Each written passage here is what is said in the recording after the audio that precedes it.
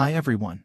Basic reality of game engine which most people avoid to tell you. I'm talking about Unity game engine. We have little different procedure to open the Unity old projects compared to other softwares. Let's see how it opens.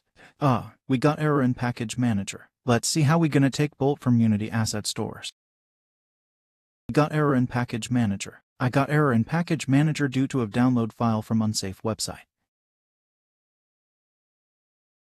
We got error in package manager. Let's see how we gonna take Bolt from Unity asset stores. Log in search online. Believe me, a huge error. So sold avoid asset store at the beginning of the journey to game engine. I've created animation in the coming next video. Let's see how I created my first day journey towards game engine. Like and subscribe for next video.